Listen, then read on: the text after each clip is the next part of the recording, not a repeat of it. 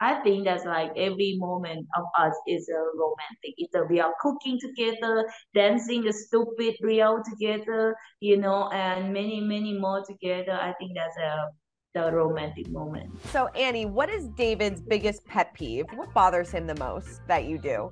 Almost everything. No, I'm just kidding. Uh, what is that? Like when you leave a cabinet door open. Yeah, but you don't have a OCD. Not OCD. Because I was in the Army. There's certain things like, just put that away. It's Right, when I'm speak, no filter.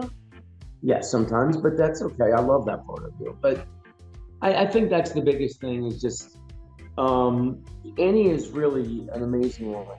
It used to be time, because she was on time for many years. Means you show up when you get there, and being former military, if we have dinner reservations at 7, that doesn't mean you start getting ready at 7. And I always have a thing saying, I know it takes you a while to get ready, that's fine, but we have to be there at 6:45. So if it needs 3 hours, start at 3:30. It's. I can think better. Yeah, you do. I mean, that's the only thing I would say is because she doesn't do anything wrong. She's Annie. I worship the ground she walks on. I thank God for my Buddha table every day for her. And she's just an amazing woman, an amazing human being, and the most incredible wife on the planet. That's great. A couple more. David, what would you say is Annie's reality TV guilty pleasure besides 90 Day? Well, she loves Naked and Afraid. I think that's your other reality show that you like. Most of the things that she watches are Korean movies with Thai subtitles. And Chinese. And Chinese. One day I walk in there and she's like, "Annyeonghaseyo!" But we watch a lot of YouTube, like Thai music, Isam music from her area, and all. This music is still my number one.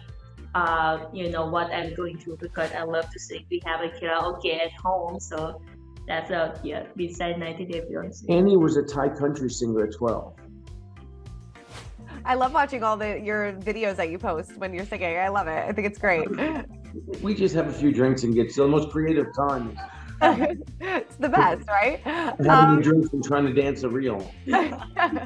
Annie, what would you say is the most romantic thing David has ever done?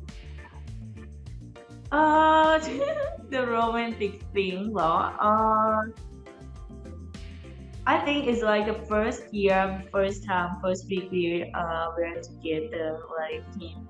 Surprise. David is, he's romantic and my romantic might be different. Honestly, until today, I'm not even know what the hell is my romantic is about because sometimes my mind is off.